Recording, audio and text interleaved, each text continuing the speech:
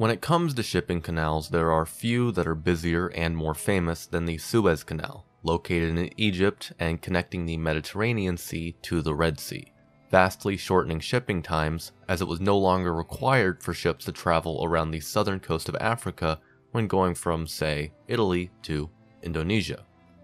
Because of its strategic and economic importance, the Suez Canal has been a great source of tension for many years, and one of the most defining instances of this was the Suez Crisis of 1956. Before we dive into the crisis though, let's lay some groundwork. The modern Suez Canal was built between 1859 and 1869, largely constructed and funded by the French, and thus was under French control upon its completion. The Suez Canal Company, established in Paris, was majority owned by French shareholders, with the Egyptian Khedive owning 44% of the company equity. It is important to note at this point that the Suez Canal Company was set to be reverted over to Egyptian control after 99 years, meaning in 1968. The Suez Canal later fell under British control after this 44% stake was sold to them during a large economic downturn in 1875, and soon after in 1882, the British invaded Egypt and gained de facto control of both Egypt and the Suez Canal. The Convention of Constantinople in 1888 declared that the Suez Canal would be a neutral zone, under British protection of course, and British control over the canal was reasserted several decades later in the Anglo-Egyptian Treaty of 1936.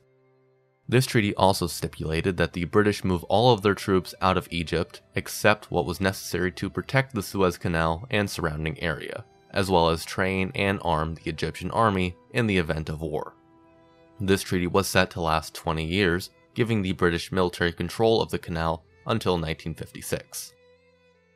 In September of 1945, the Egyptian government wanted to modify the treaty and require that Britain's military be entirely removed, and after a new Egyptian parliament was elected in 1950, the Anglo-Egyptian Treaty of 1936 was repudiated by this government. The British, however, refused to leave the Suez region, leading to riots in the capital of Cairo, which was used as a springboard for a coup d'etat against the Egyptian monarchy by a group of military officers. Soon afterwards, the king was overthrown, with Mohammed Naguib as president, who was soon replaced by Gamal Abdel Nasser, a key player in the upcoming crisis. In October of 1954, the new Egyptian government, along with the British, made the Anglo-Egyptian Treaty of 1954, which did two main things. It required that British troops be moved out of the Suez region over the next 20 months, and it allowed for certain military base installations to be kept at a state of readiness by civilians in the event that Britain needed to reassert military control because of an external invasion.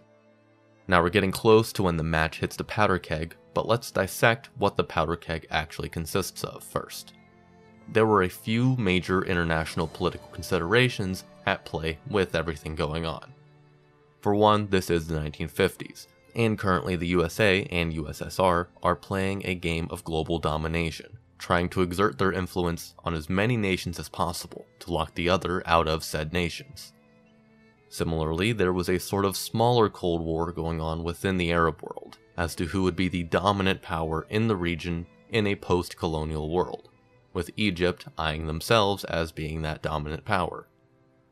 Then there's also the tension between the newly created State of Israel and the Arab nations surrounding it, especially since the First Arab-Israeli War had only concluded a few years prior in 1949. One final thing to consider is the struggle for France and Britain to not lose total control of their colonial holdings in a rapidly decolonizing world. At this point in history, the United Kingdom was often considered a third world power, along with the United States and Soviet Union, though their star had been and would continue to be fading. Another large source of tension, more specifically, was the construction of the Aswan High Dam, a dam that was going to be built on the Nile with funding promised by the United States and United Kingdom. This is widely considered to be where the match got struck. The United States had a vested interest in funding Egyptian projects at the time, as it was a policy of the Eisenhower administration to try and cozy up to Egypt, as Nasser's government was seen by the American government as a very obvious and strong bulwark against Soviet influence in the region. As such, the US also offered to help arm the Egyptian military, but under specific stipulations of how and where they could use the weaponry. These stipulations proved to be too stifling for Nasser, so instead they purchased military arms from the Soviet Union through Czechoslovakia, causing the British government to pull funding from the Aswan Dam, and for the United States to become incredibly wary. The final straw for the Eisenhower administration was after Nasser recognized the People's Republic of China, as it was at that point official American foreign policy that the only recognized China was the Republic of China. This caused the United States to pull funding from the Aswan Dam, and in June of 1956, the Soviet Union swooped in and offered their own financial aid for the project.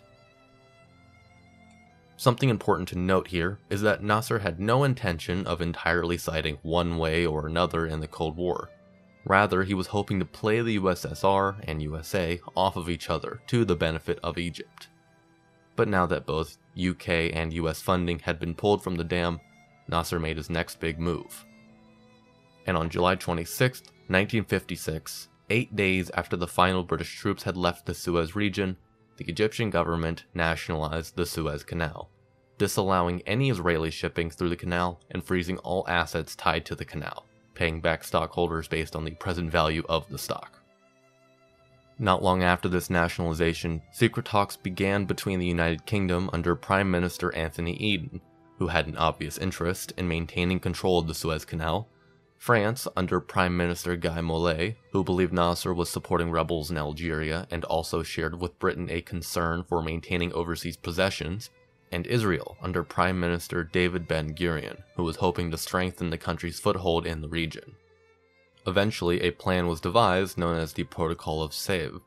The plan was simple. On the 29th of October, Israel would launch a surprise invasion of the Sinai Peninsula in Egypt, and on the 30th of October, Britain and France would deliver a joint ultimatum, demanding that both Egypt and Israel withdraw to 16 kilometers away from the Suez Canal zone, under the guise of being mediators of sorts between the two nations.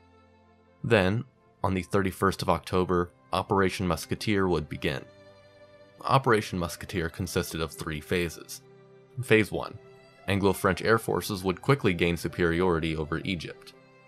Phase 2, the Joint Air Force would then launch a 10-day campaign to cripple Egypt's economic capacity. Finally, Phase 3, airborne and seaborne troops would land at the Suez Canal zone and capture it. So, on the 29th of October, as planned, Israel launched its surprise invasion of the Sinai Peninsula, landing paratroopers in the Suez region itself as well as mounting a land invasion from the east. As hoped, the attack caught the Egyptian military off guard, and the Israeli military made significant headway. Then, on October 30th, Britain and France delivered the ultimatum demanding that the Suez Canal zone be vacated of Egyptian and Israeli troops for at least 16 kilometers. 1 day later, the joint military began its air campaigns over Egypt. Nasser responded to this air invasion by closing the Suez Canal entirely, sinking ships that were presently in the canal in order to block it from any potential travel. At this point, Phase 1 of Operation Musketeer was underway, and within a very short amount of time, daytime airstrikes all but entirely destroyed Egyptian aircraft that were still sitting on the ground, crippling the Egyptian Air Force, leading to Phase 2. Soon after the campaign to destroy Egypt's economy was underway, France's leading general, André Beaufret, said that they should expedite the operation of Phase 3, and move troops to take the canal sooner rather than later. Eventually, the other leaders of the operation were convinced, and on the 5th of November, British paratroopers were dropped in the Suez Canal region where they would later be reinforced by seaborne troops who arrived the next day by landing craft. At this point, Nasser was calling for a civilian defense of the nation, calling it a people's war, putting Britain and France in a tough spot both politically and militarily. Now that they wouldn't be able to distinguish regular civilians from those who were taking up arms against the invading European nations, this made the war look like even more of a humanitarian disaster than it already had been. This also led to significant amounts of guerrilla fighting and sniper fire bogging down Anglo-French military movements. Luckily for the Egyptians, the rest of the world was not taking to this situation too kindly. Almost immediately, the war was incredibly unpopular in Britain, with many political officials frustrated that Eden had kept them in the dark about all of this, and with the public seeing the fighting as pointless and malicious. a sentiment mirrored throughout much of the Commonwealth. In non-Commonwealth nations, the reaction wasn't good either. The United States government was incensed by the fact that the UK had gone ahead with an invasion without ever consulting with or talking to the US about it, along with the fact that it was US policy to try and foster good relations with nations in the Middle East. Richard Nixon, vice president at the time, said, "We couldn't on one hand complain about the Soviets intervening in Hungary and, on the other hand, approve of the British and the French picking that particular time to intervene against Nasser." The Soviet Union itself was also infuriated by this invasion, and threatened military action on the side of Egypt, as well as nuclear retaliation against all involved nations. On the 30th of October, both the US and USSR submitted drafts to the UN Security Council, calling for Israel to withdraw from the Sinai Peninsula. After the situation escalated with the Anglo-French air invasion on October 31st, an emergency special session was called, which resulted in the United States' resolution calling for an immediate ceasefire, the withdrawal of all forces, an arms embargo, and the reopening of the Suez Canal to be adopted on the 2nd of November. In the upcoming days, the first UN emergency force was created to help facilitate a peaceful de-escalation and retransition of power over the Suez Canal and surrounding areas. In addition to using United Nations channels, the US government also threatened to use its influence in the IMF to cut off access to financial assistance, as well as sell off all of its sterling bonds, which would greatly devalue British currency. Saudi Arabia also announced an embargo on oil to Britain and France, to which the US responded saying they would not offer any oil to fill a deficit either nation may have, with many other NATO nations following suit. Eventually, without communicating first to France or Israel, the British declared a ceasefire for themselves on November the 6th. It was eventually made known that the Anglo-French forces would have to be out of the area by the 22nd of December, being replaced by units of the UN emergency force.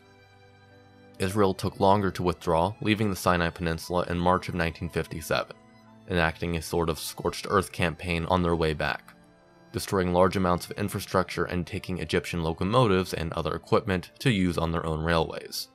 The Suez Canal was eventually opened in April of 1957, around 5 months after the fighting had begun. Eden would resign from his prime ministership over this debacle in January of 1957. It also set the stage for the fall of the Fourth French Republic, but that's a story for another time. What did this mean in the long term, however? Well, for one, the Suez Canal is still under Egyptian control. Other than that, this is believed to have led to a rapid decolonization of former European colonial holdings, specifically those of Britain and France.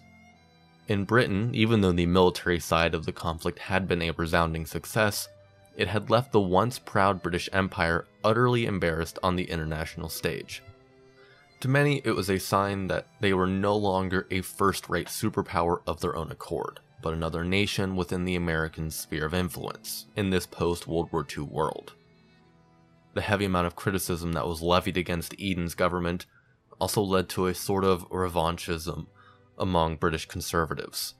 Winston Churchill commented that, while he might not have ever enacted this military action in the first place, he said that if he had done it, he would have gone the entire way, and not go only halfway.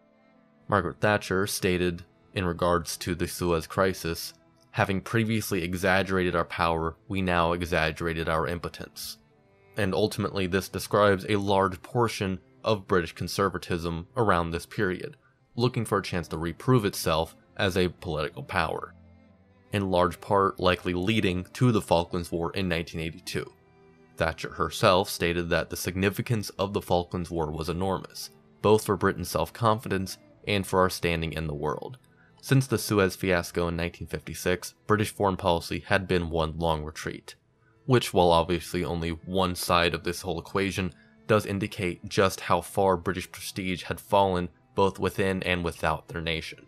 Although the British would attempt to reground themselves as an international power, the Suez Crisis is seen broadly as the point in international relations of the Cold War that there were only two big dogs on the block. Thank you very much for watching. Leave a like if you enjoyed my video, and subscribe to my channel with notifications turned on to see more of my content. Leave a comment with your thoughts on this video or topics for the future, and if you're interested, I've also made plenty of other videos, so go check those out too. This has been Historical Hindsight, and I'll be seeing you soon.